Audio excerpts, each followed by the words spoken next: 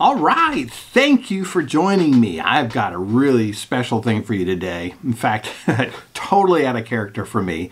I'm going to teach you how to use Zoom. What? That has nothing to do with being an adjuster. Well, no, it doesn't, but it's a very useful tool. So stay tuned. I'm going to teach you a really quick 1-minute video on how to use Zoom.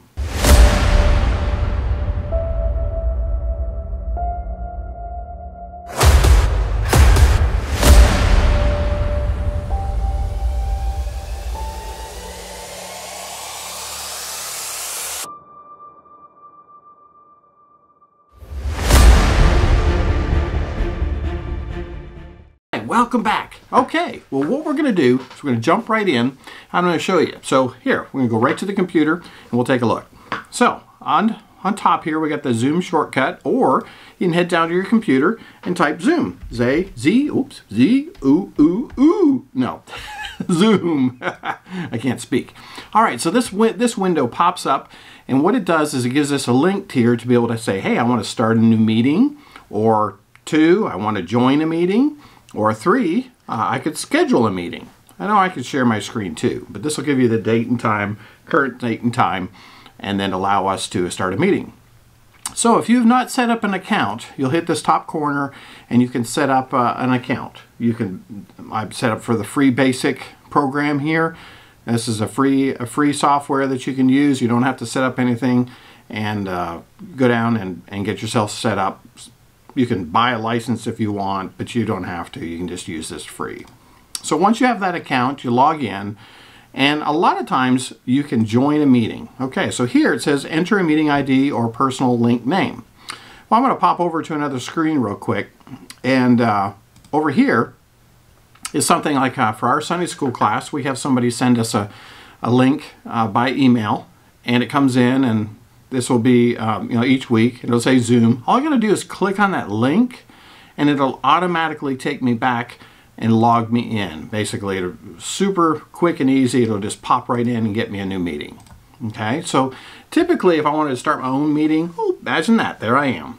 I can start a meeting, and I can host it, or I can add people. So down here at the screen at the bottom, there's participants. I can invite people if I'd like. Over here I can turn on a chat screen, and over here on the right here I can chat. And over here I actually have an option to turn off the video. So let's say I don't want to watch or have the video, I can actually click that stop video and I can just show my logo. So once I set up a logo, I can have that. But if I have the screen open, that's going to use your screen that's on your camera. May not be the best camera in the whole world, so it's okay. And then one of the most important things that most people don't remember is this mute button. Okay, so this is going to be something where you can turn the microphone off or on, and as quickly, all I got to do is just do that, turn it off or turn it on. Okay, so that's pretty much simple usage in order to figure out how to use this. It's not a difficult program. A lot of people will get kind of freaked out by it, and I guess they just get frustrated with it, but it's really a simple program. So let's say I wanted to start my own meeting. I can schedule a meeting. I can say, okay, on Saturday, I want this to be Saturday, so I can turn around, I push Saturday, and then maybe I want it at 8 o'clock in the morning, so I come down, I scroll down and get my 8 o'clock in the morning time frame. Maybe the duration is 30 minutes. Maybe it's a reoccurring meeting that happens every Sunday, or whatever I want to do. I can generate this automatically, this meeting ID, and it'll send me an email, and then I can share it. Or I can click on this and have a personal meeting ID, and then I just share that ID with the person in an email. If I want to have lots of security, I can share a security code. It's a good idea, because otherwise then everyone can just access it without having the security code. So that's really important to put in. I can add it to a calendar, and just like I had on this prior one that I was showing you, he has it in a calendar, and it comes to me at that specific time every week and automatically generates that. But if you have any other questions, you can go to the web page here, zoom.us. There's tons of information and self-help there for you to figure out if you want to know a little bit more about how the details of this works. But otherwise, it's really a simple program, guys, and I just don't want you to be afraid of using this program. A lot of people are using it for school.